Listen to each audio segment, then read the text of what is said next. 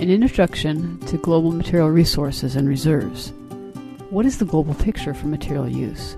What is the difference between reserves and resources? And will we run out of material reserves? These are questions that we look at in this video. Recall that the Earth is effectively a closed thermodynamic system.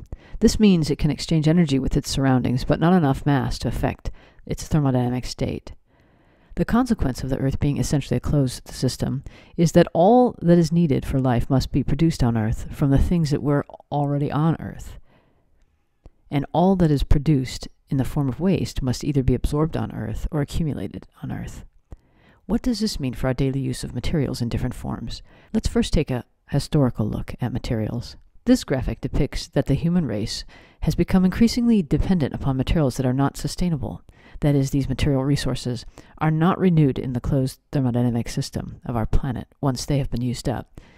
The gray line, the Industrial Revolution, marks the beginning of the dependence on fossil fuels. Just 300 years ago, most of the materials used by people were renewable: wood, leather, stone, and natural fibers.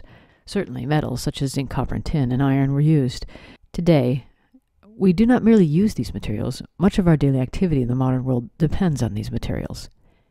This graphic shows the production of 23 materials that are the basis of an industrial society's way of life. Here's another look at the same set of materials. As shown, most of the materials by mass are ceramics, with the greatest proportion being cement. This figure graphically depicts the different technological materials that are used in our global economy.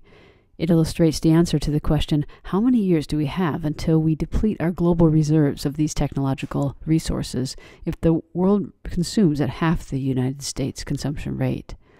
Recall that the United States represents about 5% of the global population, yet we consume far in excess of 5% of most of the global material reserves. The data presented here are rather alarming because they predict that we will run out of key reserves in 10 years or less. What does this mean? Can we possibly run out of material reserves? Recalling that the Earth is a closed thermodynamic system, it is technologically possible to consume a particular mass of a material from a fixed reserve, but what does reserve mean? This graphic shows the difference between reserves and resource base. The x-axis represents the geological certainty of the material, with the high uncertainty on the right and high certainty on the left. The y-axis represents the concentration of the ore. Ores that are rich will result in less energy and expense to extract and concentrate the mineral. Reserve is defined as that part of the known mineral deposit that can be extracted legally and economically at the time it is determined. It's a conservative estimate of the amount available. Often people assume that reserve means the total amount of mineral that's available, but the reserve is actually determined by economic, technological, and legal factors. For example, sophisticated technology can enlarge the reserve, whereas more stringent environmental legislation can shrink it, assuming that the extraction process causes environmental degradation, which is often the case for the industrial era methods. The resource base of the reserve is the actual total of the mineral on Earth. This value is much less certain. You can imagine that as materials become more scarce, the many costs associated with their concentration and extraction increase. Although many progressive mines are developing innovative practices around on-site water recycling, detoxifying tailings, and low-impact extraction, environmental costs of non-innovative practices are very high and locally borne by the mine's ecosystems. Because the Earth is a closed thermodynamic system, all materials needed for life must be derived from the existing resources. Throughout recent history, our reliance on non-sustainable materials has increased.